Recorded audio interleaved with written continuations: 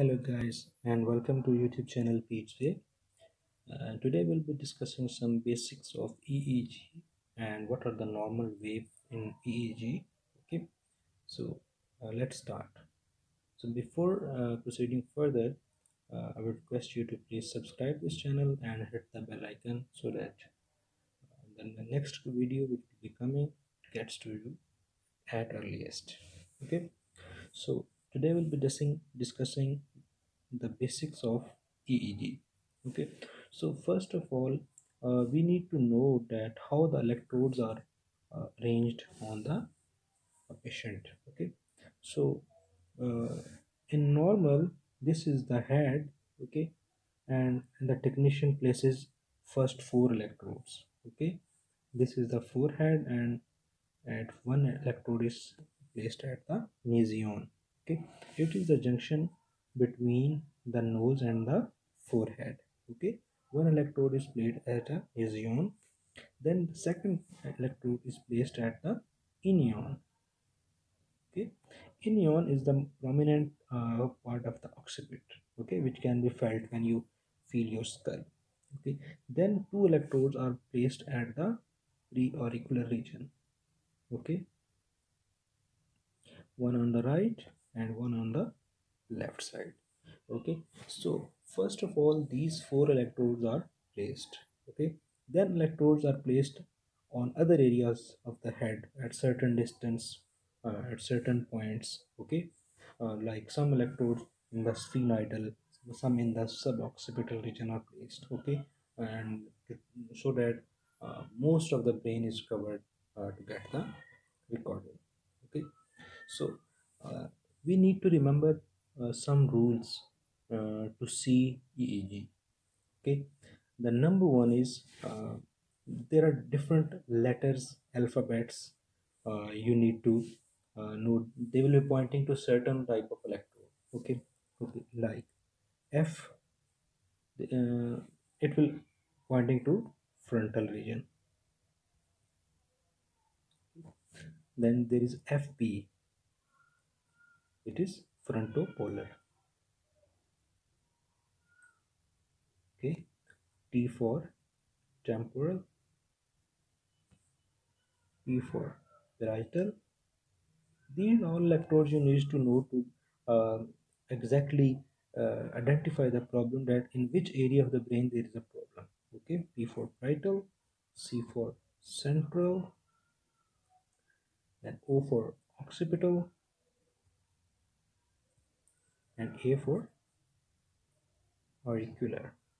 Okay, so these are the some of the uh, uh, abbreviations that you need to know. After these, after you know the letters, then you will find, we will see in a while, then you will see that there are some numbers with this, like T3. Okay, you will may find like T4, P4. Okay, so these specify a number and an area. So first you are looking at the alphabet, you are getting to the point that which area is it. Like if you find a P4, okay, so what P4 mean is, P is for parietal region. Okay, now what does 4 mean? 4, it will point to which side of the brain the wave is coming from.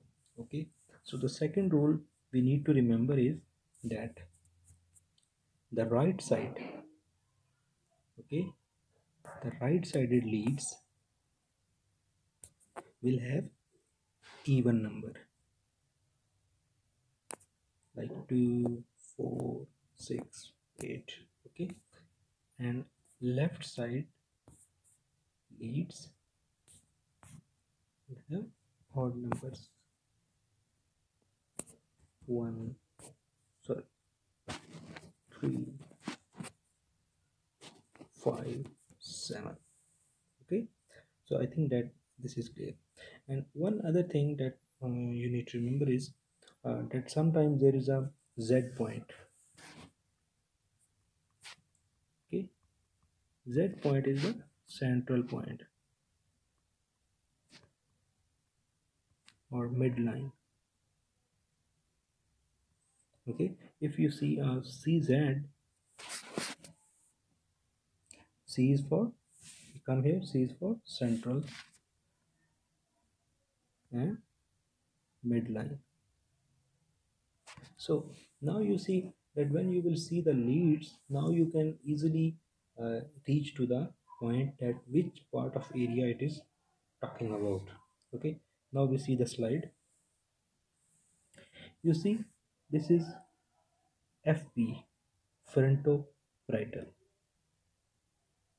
FP1, then is F3, frontal 3, central 3.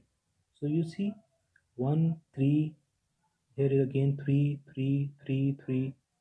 So these are all leads of the, these are odd numbers, these are left sided. Okay, left sided frontoparietal area. Okay, now you see here again E3, parietal 3, occipital 1. Okay, then is F2, FP2. Yeah, now you see there is P3, O1. So this is parieto-occipital. Now you see, and this is again left side. So till here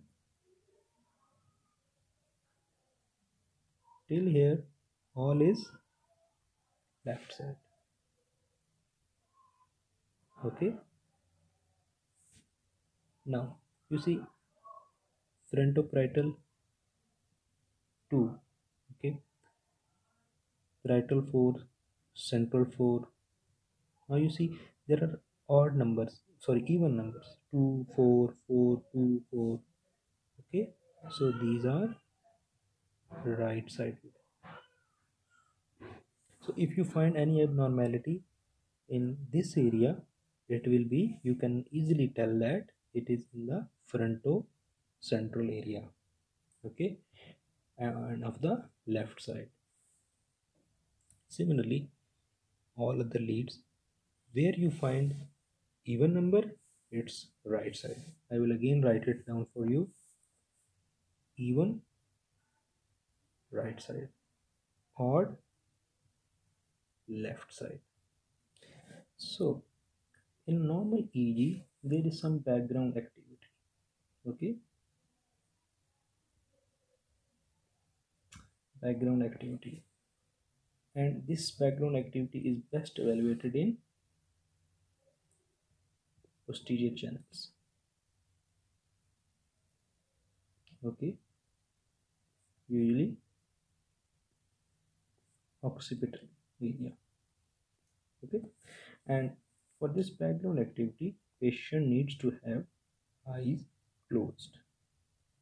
Okay, and number 3 thing is that there are 4 different frequencies in a background activity. Okay, so that 4 are, number 1 is delta frequency. Okay, so delta frequency is that there is marked slowing.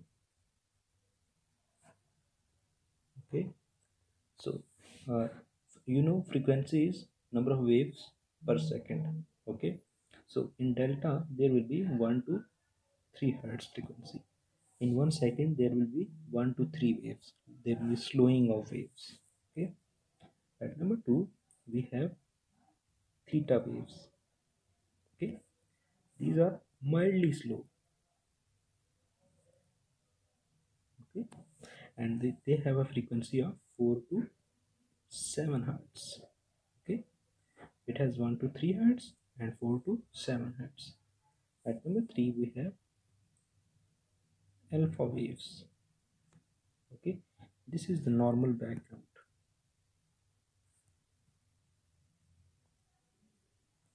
Okay, this is the normal background activity, and it has a frequency of 8 to 13 hertz in 1 second.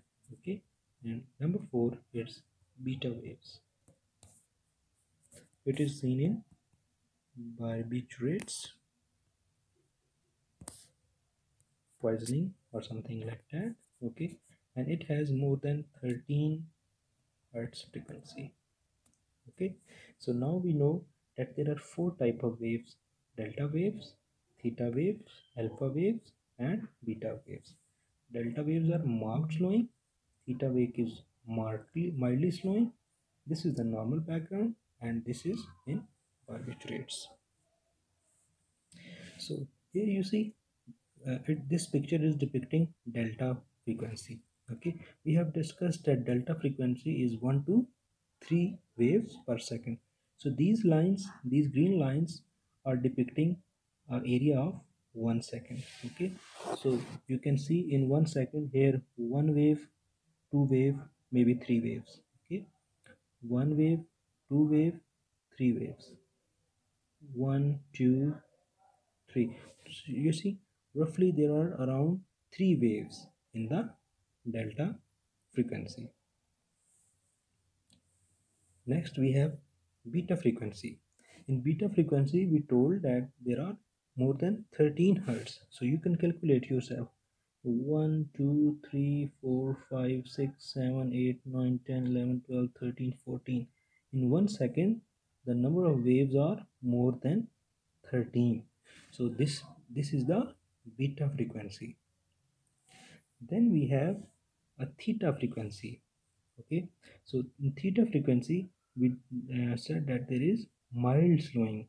The wave ratio is around, the rate is 4 to 7 hertz. Okay, you see 1, 2, 3, 4, 5, 6. You can see any wave: 1, 2, 3, 4, 5, 6, maybe 7. Okay, so roughly it's 4 to 7 hertz. And this is a normal EEG, and you can calculate it. It is alpha waves, normal background. You can see 1, 2, 3, 4, 5, 6, 7, 8, 9. Okay, so it is 8 to 13 hertz. Okay, 8 to 13 hertz.